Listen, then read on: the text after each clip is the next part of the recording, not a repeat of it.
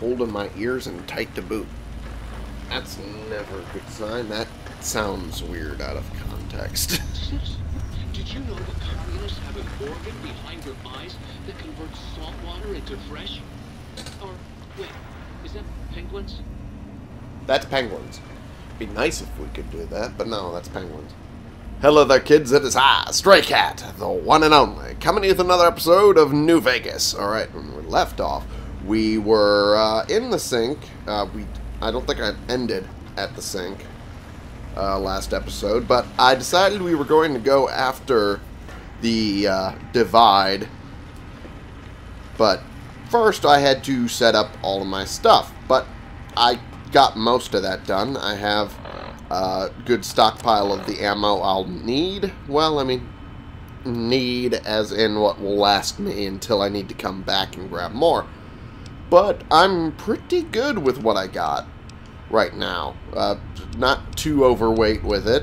I didn't go too nuts with the 12.7, but I should be pretty good for my uses. That said, I also grabbed some salient green because I realized on the fly if I need to make fruits or vegetables or whatever, I can just use the salient green to do that. As long as I don't fuck up. If I fuck up, then I'd have to come all the way back, convert it into plant matter again. Right. Not too seedy, but hey, nobody's perfect. The way you said that was a little odd. Anyway, my nose is stuffing up again. I'm just going to leave. There we go. And if I have to do that whole entire trek for every time I screw up, that will not be fun. But, that said, I have a feeling it probably won't have to. I have set up some, I think it was banana yucca and jalapeno peppers for gecko kebabs, should I need them later. And I probably will. Although I think I have a lot of gecko kebabs in reserve anyway. I do. I have like 18. But I have more supplies to make more should I need to. We got gecko steaks as well, which are not as good as the kebabs. Honestly, I'm a little annoyed that I had completely forgotten about the kebabs. But then again, I wasn't going to be able to do them until I got survival to a higher rate anyway. So, made a couple more ghost sites. Got a few more things set up. Yep, we got some purified water here. Got pretty much everything I'll need for the foray into the divide anyway. I keep saying anyway. I should stop. Alright. Onward we go again. Everyone should be at the lucky 38. All my companions anyway. Well, didn't expect you to be right here. You're going to make fast travel difficult, so away you go. Alright. And time to head to the canyon wreckage. So we can begin Lonesome Road. That's the DLC name. I completely forgot about it for 5 seconds. Oh. Oh, that was rather easy to get around. Also, why is that one going backwards? I find that a little odd. Oh, he's not happy with me. It's alright. It's alright, buddy. I'm just going to take these. That MRE, which is a military ration, gives me a lot of food. And I think there's a better way for me to use them as well, but I don't recall them offhand. There we go. And I had a feeling it was running at me from behind, so I wanted to avoid it as much as possible. Lonesome Road. The coordinates you received lead you to this canyon filled with storm-tossed wreckage. Beyond lies the divide. Lonesome Road is intended for experienced couriers, which are level 25 or higher, which I am very much so. You cannot take companions with you on the road ahead, nor bring any you find with you out. You can carry whatever equipment and gear you have with you without restriction, however. Unlike, Honest Hearts, where you had to have, I think, a weight limit of, it was first 80 and then 105, I think. I might be wrong on that. But, yeah, there was a weight limit there. You had all your equipment taken away from you in the Sierra Madre, and, yeah, you had pretty much all you had to carry on you in Old World Blues. So you had to plan ahead for that. If the journey proves too difficult, or you need to reach supply, you can retrace your steps and return to the Mojave at any time. If you are prepared, then continue on into the storms of the Divide. History awaits. Alright. Walk the Lonesome Road. There we go.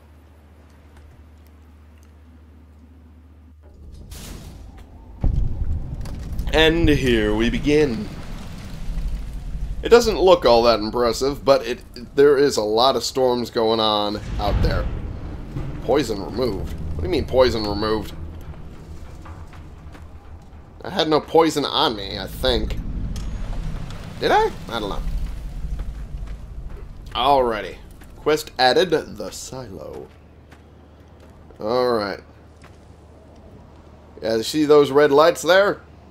Used to be a military installation out there, I think, if I remember right. I'm not quite sure on half of this. I've only completed this once. I think I can head up here. Stuff I can look at up here, yeah. Not a lot. There's a duffel bag. Oh, and a dead guy. Hey, buddy. I'm just going to take your stuff here if you don't mind. We got some 25 rounds of 5mm, which is usable. Got some bottle caps. Don't know why he was carrying bottle caps. If he was pre-war. If he's post-war, then that makes sense. We got cat eyes, leather belts. I don't know if there's things I can use that for, but I might as well carry it, just on the off chance I'm wrong. And that pretty much covers everything that's here. Alright, down we go again. And onward we go towards insanity. Well, eventual insanity. I should use the right weapon. There we go. This gun will carry me through the rest of the game. I hope you're aware of that. This gun is amazing. That's why it costs so fucking much to get it. Alright. There's nothing else I'm missing out here. Hopeville Silo Bunker Entrance. Told you there's a military installation. This is Hopeville Ballistic Defense Station. Authorized military personnel only. Told you. Alright. Into the silo we go. As there's only one other way to get down there.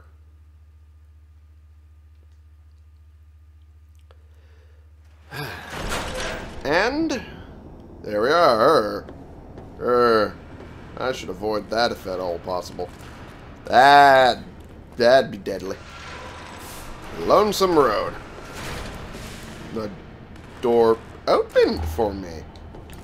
That's nice, but why? I'm not trusting this. As well I shouldn't. Alright. Let's grab that pre-war money. That'll do. And I did turn on my little Pip-Boy light, as it will help visibility, but if you guys still can't see, then there's not much else I can do. Oh, hey! Programmer's Digest, which is good to have. Silo blast door controls. Yeah. Console controls access to the silo itself, but it is encrypted beyond your ability to hack.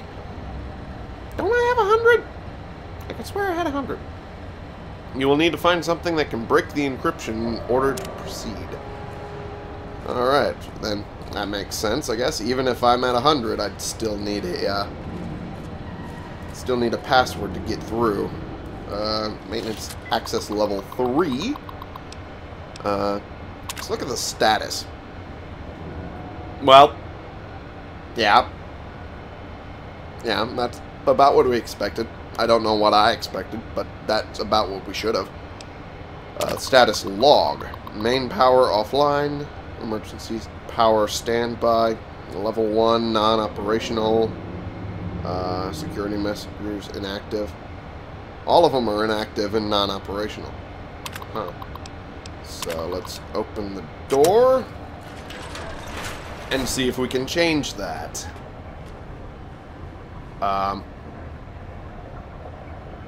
That's water. It sounded like something else. Okay.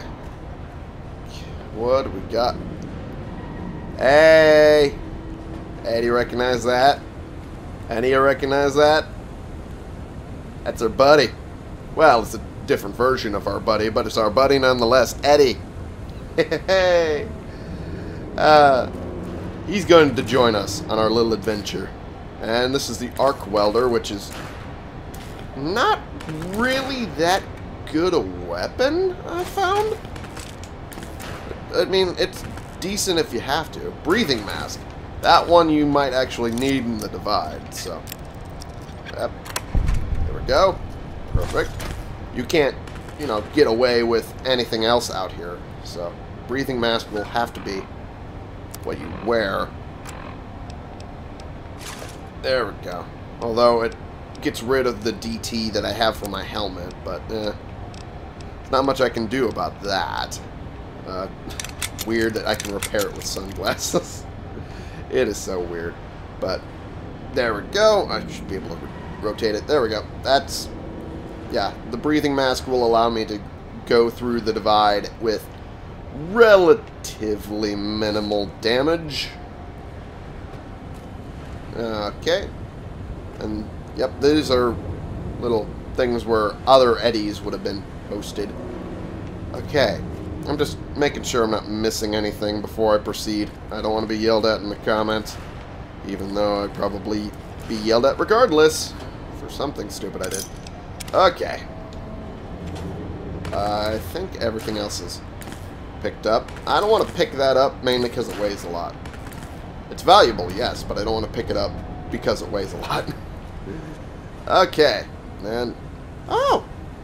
I didn't realize that was an actual full bottle. Examine poster. Ralphie. Feel like a kid again. Find all the Ralphie, the robot posters in the divide. Ralphie, the robot's incredible odyssey.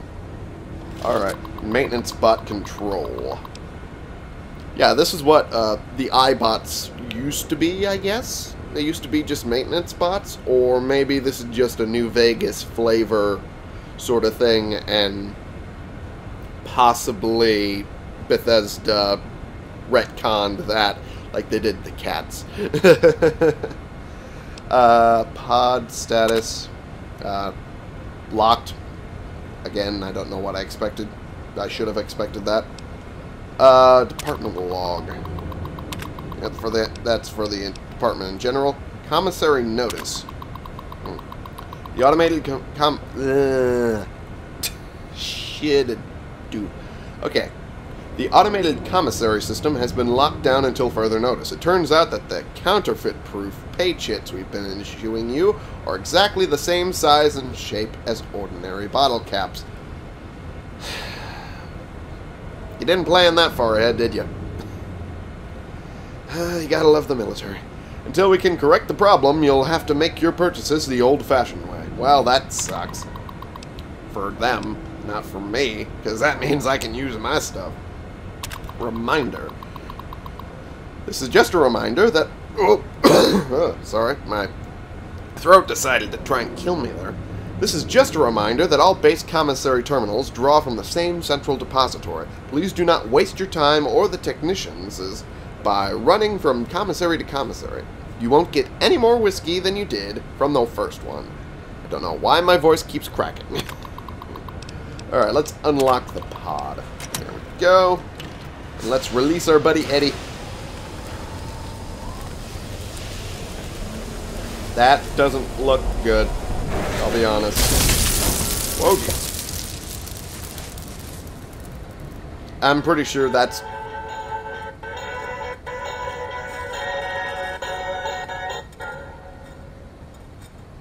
Ralphie! Fly far, fly fast! What was that? Some kind of memory glitch. No, it wasn't your boot-up sequence. It was a recording. Something about someone called Ralphie. Evasive beeping. Probably just some old data floating around in your memory. Nothing to worry about. Yay! But yeah, that was clearly like a little snippet from the movie that might have been installed somewhere in his hard drive. Probably. Alright, I think I could use your help getting out of here. Can you come with me? Yay! I get the enhanced sensor. 369248/B. iBot Duraframe Universal Interface Override System. This is Dr. Whitley presiding. We've boosted signal gain and enlarged the overflow buffer system. That should ensure 100% connectivity and control. Eddie, whenever you're ready. Yes! Success! Reporting full success on 369248/B. Eddie was able to interface with and override the test panel in under 3 seconds. Great job, team. Now let's start on the proposal for the full rollout. That's a recording from your development. Are you saying you can override electronic security? Only panels with a dish-shaped receiver, which we did see in there. The console in the main room had one of those. Yep. There we go. Was that the voice of your creator? What happened to him? Well, he's probably long dead by now, honestly. Depending on what time the recording was made. I'm sure he's fine wherever he is. Let's just lie to the little robot. Maybe you'll see him again someday. Again, let's just lie to the robot. Why not, I guess. Okay, let's keep moving. Hey, there we go. So, this is pretty much functionally the same as Eddie. More or less. Now, there are upgrades that we can get for this one that will transfer over to the one in the Mojave once I get them here. They seem to share, that's what I meant to say, but my brain decided to have a stroke. But they seem to share a data link of some kind. So pretty much everything that this one knows, the other one knows, and vice versa. So that's lucky for me. Doesn't necessarily make total sense, but it works for me, at the very least. Oh, I just realized there's a commissary right there. I might as well grab it. Let's sell it! I forgot he had to unlock those. And, that scared the shit out of me. And, it does also have a universal repair interface, which makes it easier and better to repair my stuff here than it would be elsewhere. Do I still have Thump Thump? I didn't mean to still have Thump Thump. Whatever. Access commissary. I can at least repair my stuff and then get the caps that I spend doing that back. I think. I might be wrong on that. Okay. Some good stuff here. I might as well grab what I can. Or at least some of the stuff I can. There we go. Get that. Definitely grab those. Absolutely. I can never have too much of those. The arc welder, which has an EMP, which is extra damage against robots and power armor, but you don't run into that situation where you need it all that often. So you're better off just getting rid of most of those sort of weapons. Well, at least unless you're assaulting the Brotherhood of Steel, in which case, then you could use those weapons. But until that point, you're not going to have that much use for them. Alright, I don't remember carrying Thump Thump. I could have sworn I dumped it, rather, in the safe. I could have sworn I did that. Ah well, either way. It's fine with me. I'm just gonna double check that I didn't accidentally carry anything extra with me, because I could have sworn I dealt with the stuff earlier. Ah well. Let's just get all that taken care of. There we go. Perfect. And we're good. Onward towards the next one. Or the next little interface for Eddie. There we go. I didn't realize that the things had closed behind me. There we go. Same little dish as the commissary. There we go. Use Eddie to break the encryption on the blast door terminal. And I gotta turn the silo's power back on. There's a bunch of little eddies there. Also, that looks like a nuke. That has an old world flag. States. So, yeah, that has the United States emblem on the side, which is weird to have on a nuke. Maybe you just want them to know who threw that at your face, I guess. I mean, well, that coincides with MAD, mutually assured destruction. Ooh, there's some stuff over here I didn't notice. Nice. And grab that and that and these. Perfect. I don't think I can make a repair kit right now. Maybe later. Alright, now that I can go through here, I should do that, but I'm going to end the episode here for right now because I'm a little bit over time, and I might actually be able to record a second episode this session. Yay! And if only I can get rid of the stuffy nose. Anyway, thank you all so much for watching. Click the subscribe button if you like these videos and you want to see more, and click the like button if you like this particular video. And share and comment so we can bring more people into this community. We can talk about the games we're playing together, and I will see y'all in the next episode. This has been the one and only Stray Cat, playing games and finally getting our way into Lonesome Road and the Divide for you.